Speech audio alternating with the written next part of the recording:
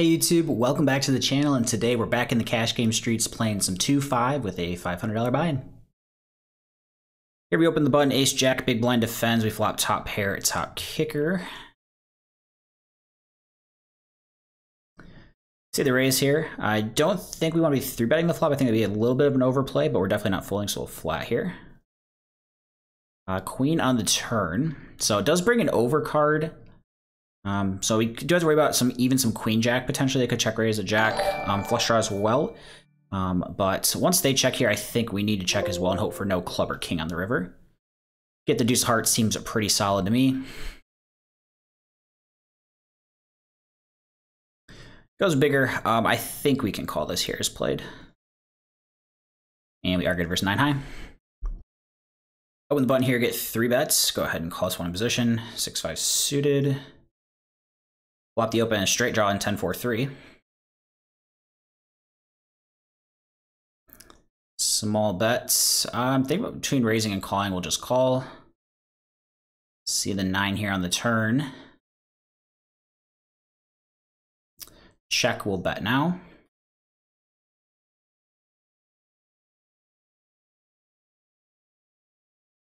See the call, king on the river. Interesting here if I want to bluff or not. Oh, this was close. 6 high, I think we're gonna go for it. They're gonna have a decent amount of king X in the range, like ace king high that could continue, king queen high that could play this line as well. But we do get the fold to 6 high, which is always good. Open cutoff with queen jack, get a bunch of calls here. And a flop 2 pair, interesting board though, king queen jack. This many ways. I am going to bet. I think there's actually even some merit for checking here. But we decide on a bet. You call by a small blind and get the bad news on the turn. Ace on the turn. And now he leads out for pot. I think we're just going to find a fold. Cut off open, we 3-bet button. King 10 suited. See the call, flop top pair here, king, queen, 6, 2 clubs.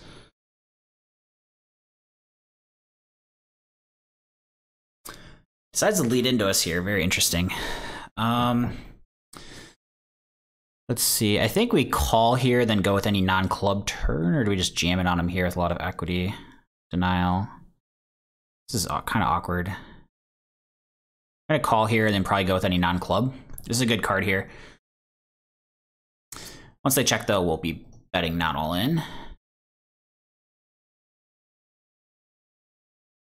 Would have to call if they go with the check jam line. And if we see a call, just no club, please. Although I wouldn't expect them to go check call with the club draw. They'd probably bet turn with that. And we just see a fold. Hijack open, we 3-bet queens, get snap called here.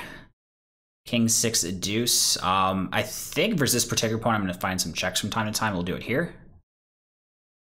8 on the turn. Our specific hand plays well as a check, even though we're betting the board at a pretty high frequency range-wise. Best half pot will call, and we'll probably call rivers as well. I guess not perfect that the backdoor hearts come in, but again, I'm getting the impression this person's going to blast off once I show weakness, so we'll call getting 3-1. Would prefer to have the queen of hearts here, but we'll make a call. And we're good versus the 5 high.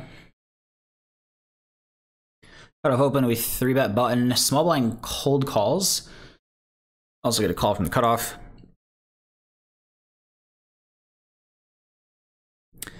Three ways here. We're going to bet the 8s on 5-4 deuce.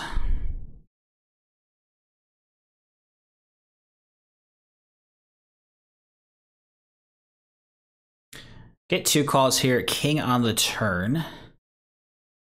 So this is kind of an interesting spot if I want to turn my 8s into a bluff at this point. I think we're going to, and we're going to run this here assuming there's no club on the river. And there's no 4 either, like the ace completing. So I don't think we're going to see a lot of ace-king necessarily. 10 on the river. Yeah, we're going to go for this massive bluff here, turning our 8s into a bluff versus this cold caller. Please don't have ace-king. Please fold. Don't get a snap fold, which isn't great because I was hoping to have some club combos.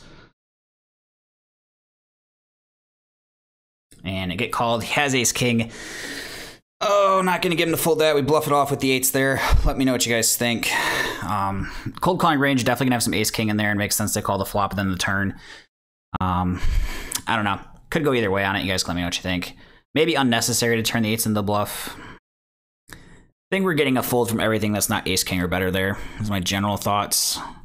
But I guess when they call that turn there, and then even on the river, if they have his clubs where some showdown with eights, yeah, I don't know. That might have been really bad. You guys can let me know what you think. It may have been really bad and really unnecessary. Open sevens here, get called in 2 spots. Flop a set, 7-5-4. Player leads out here. I think on this board we have to be raising.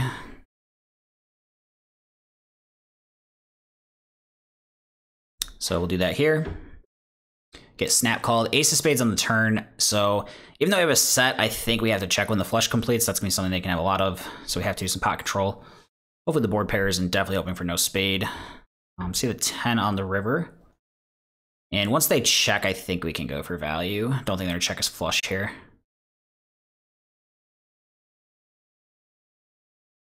And see a fold. Just pretty easy to defend here in the big blind. 6 is multi-way. Oh, what a time to hit a set. Queen at 10-6. We hit the bottom set. Go ahead and check. Setting up a check raise if anybody bets. Unfortunately, nobody bites here. King turn. So the question is, do we set up a check raise again on the turn, or we just start betting? Now, I think against this many people, I'm just going to start betting myself.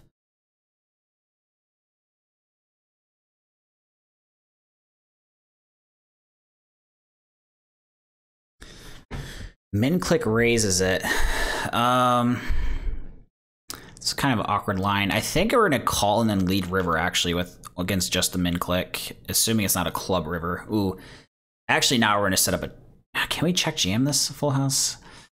All right, we're gonna check and let's see what this brings on the river from our opponent. I think we can check raise. So I guess pre-flop, I don't think they have kings, 10s, queens full. Definitely can raise this sizing here. If we raise and get jammed on, it's going to be so gross.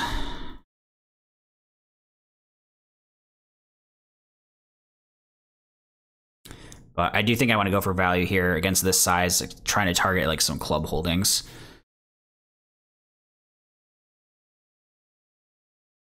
Opponent calls and our full house is good. We get a nice little extra at 200 with our river raise. Good against ace jacks, so they turn the straight there. Small blind limp, go ahead and raise big blind with jacks. Say a pretty quick call. Ace high flop here, ace 8-5, we'll bet.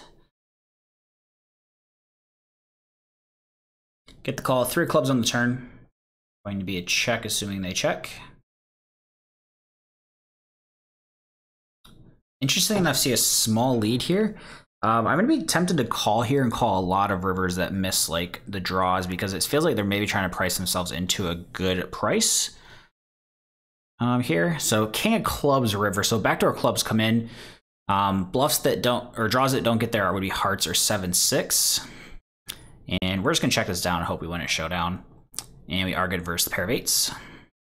All right, and that's going to cap off a short 2-hour cash game session here. So we played a mix of 2-5 and 1-2, and in the 2-5 game played at 460 hands. We had a profit of 642.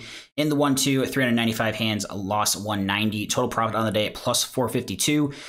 Big hand of the day was that pocket eights we ran the triple barrel bluff on, and we ended up getting called down. I think the turn bet was okay. I think the river bet was pretty bad, but I'd be really curious for some feedback what your guys' thoughts are on that bluff there. Was it an okay bluff or was it a complete punt? So if you guys are watching the vlog on YouTube today, enjoyed the video, please be sure to like the video, comment, and subscribe to the channel. I'm currently posting a new poker vlog 5 days a week, every Monday through Friday at 11 a.m. Eastern Standard Time. And if you ever want to catch our live streams on Twitch, be sure to check out the schedule tab as I update that every Monday morning at 9 a.m. Eastern Standard Time with the schedule for the upcoming week.